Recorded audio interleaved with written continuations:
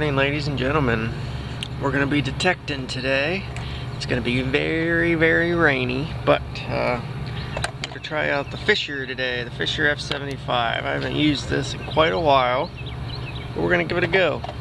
This is a place we've pounded before, but we always find something, so let's give it a shot before it starts raining more. It's supposed to pour today so much, but I got a rain jacket. We'll see how long we can go. If it starts raining real bad, I gotta put this away because it's not waterproof. I got the other one though.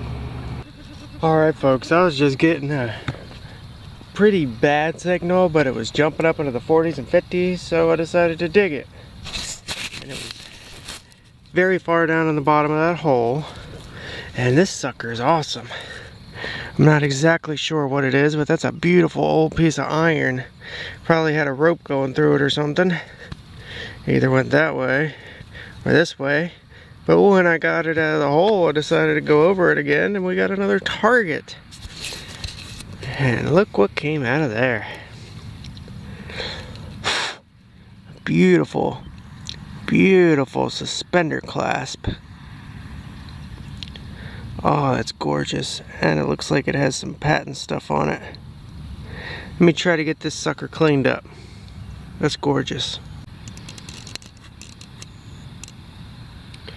March 7, and then it's cracked.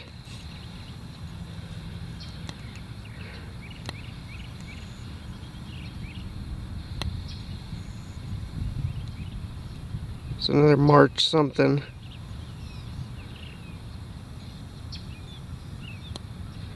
Can't tell if it's 1870 something or the date part is actually broken off. There's a 7 there right at the top. 7-7 maybe? 1877.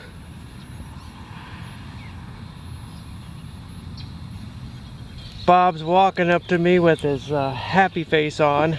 Let's see what he's got. Woo! Me, oh my word. 1868 shield nickel. The absolute best looking shield nickel I have ever seen in my entire life. Oh my word. That thing is like AU. Good night. Wow. 1868 shield nickel, looking freaking amazing. Wow, that thing honestly looks about the nicest you could possibly ever dig.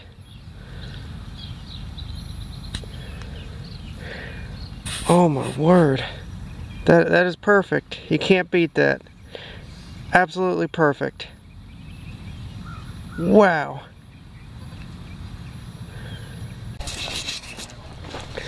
Bob did it again. You got a nicer. Holy smokes. That is awesome. These people had money, that's for darn sure. That is a fancy doorknob. And this place was absolutely gone by the, like, before World War II. These people were gone before then. I think the house was left abandoned for a while. That's awesome. That's a fancy doorknob. Alright folks, I got the most ugliest iron signal in the world, and I decided to dig down just in case it was a pit. I'm not sure if it's a pit or not, but there's a whole bottle. I'm pretty excited about this one. I have never seen one like this. It's a cork top. I don't think it has any embossing though, unfortunately. That would be amazing. It's got bubbles galore. It's a pretty old one. It's not no modern. Okay. Alright, it's definitely 1900 or to like 1920, but that's a cool one. It's very off-center. A lot of bubbles. There could very easily be a little bottle dump here. Yeah, there's more glass in the hole. Okay. I thought that was like a giant old reliable eye water one, but that's awesome. I like that bottle. Bob just came back from going on a little patrol. He got a couple Wutzits that might have something to do with the strap. I'm not quite sure what these two pieces are. And there's a ring. This is what I really want to show you guys. Let me get you in macro so you can see it. Okay, it says Adela. And it's got a beautiful little pattern around it. This is a very old kid's ring with a heart engraved. Too bad it's not silver or gold, but that's an incredible, nice old copper child's ring. Looks pretty Victorian. I mean, it could be 20s or so, but just has that pattern to it. Adela. That's beautiful. Awesome. Little girl's ring.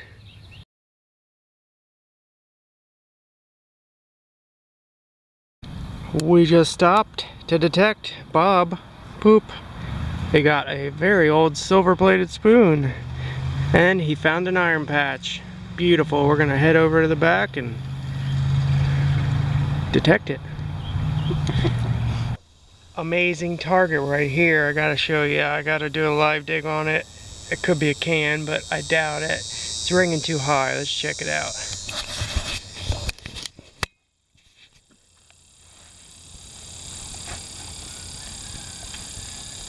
It's got a little size to it. Turn it up so you can hear it.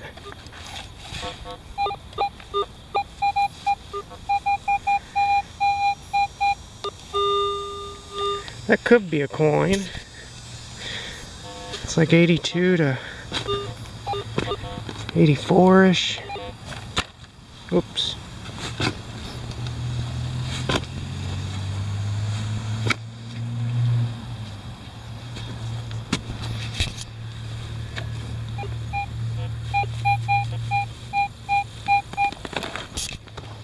See if we can get to it.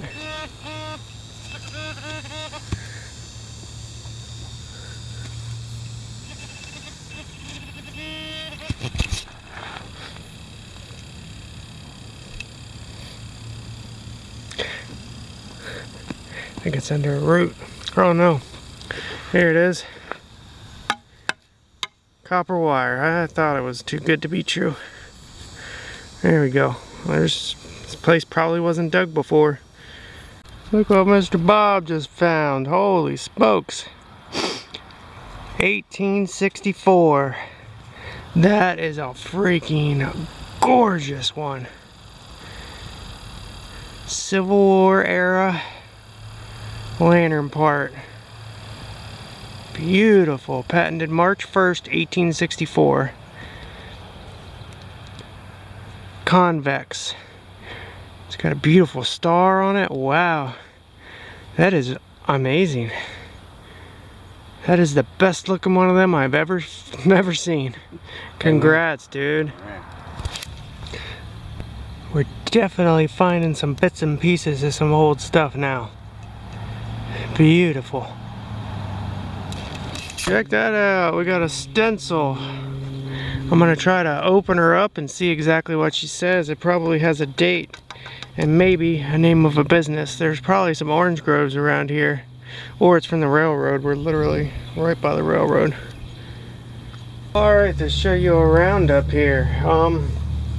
2 sites, but we only spent maybe an hour here. We don't have very much time. We spent multiple hours earlier at another site.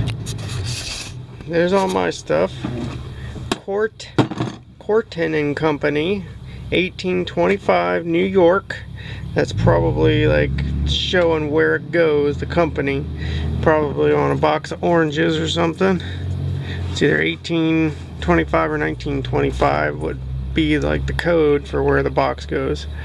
Rimfire.